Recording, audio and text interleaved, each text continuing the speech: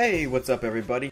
So if you haven't seen it, my introductory to the new Illustrator CC 2018, you might want to check it out. Otherwise, we're just going to jump right in right now and talk about a new feature that they introduced, which is the Puppet Warp tool. Now, if you're familiar with Photoshop, I'm sure you probably have used this before, and it's pretty much the exact same technique. And I believe actually After Effects has this as well, and a way that a lot of people are doing animations and whatnot in After Effects. So this is pretty exciting that it came to Illustrator because you have a lot of control to your existing models now. So I downloaded these beautiful characters off of freepik.com, which is a free vector sourcing website. They don't sponsor me or anything like that, but I use it quite a bit, and I love it for quick things like this. And I threw these in here, and I'm feeling all cuddly and warm right now, and I just want to make them all cutesy and animate them. Yay! So let's go ahead and get started.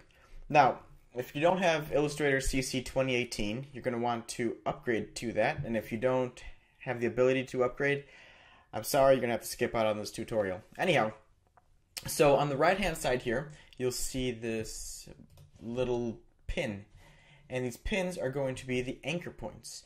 And you create anchor points in joints such as elbows, shoulders, knees, and all that, and that is the movement that you're using to control it.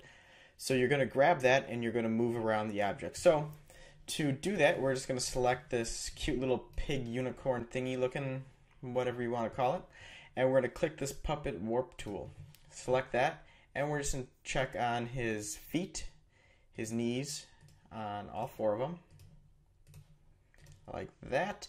And then we're just putting these on items that you want to move, and then at their pivoting point. So I want to move this tail, so I'll put one here, but I want it to pivot around the butt area, so I'm going to put one right there. Same thing with the neck, I want it to move around by the nose, and you can do one with the horn as well if you wanted to. So let's say you put one down that you don't like, right in the center, and you want to remove it, so you just click it and click delete, and it disappears. And now, here's where the magic happens. We have our points down in the crucial anchor points.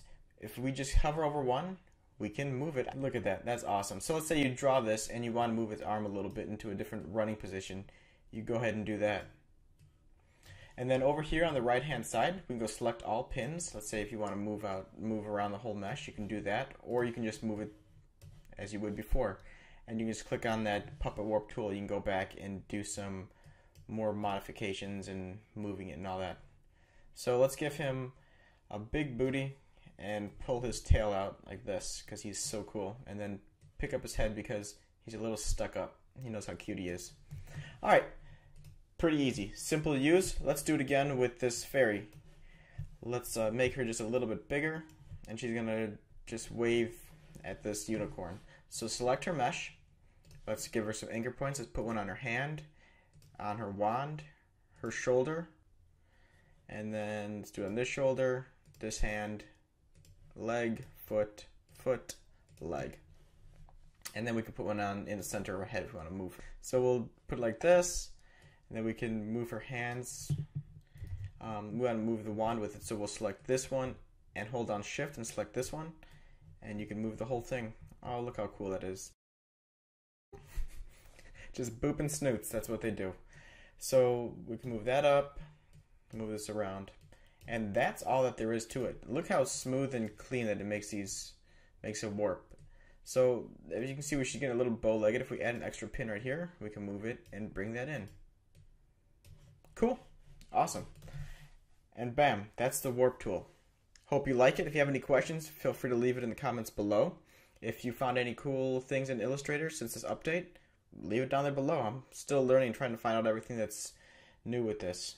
Thanks for watching, and I'll see you guys next time.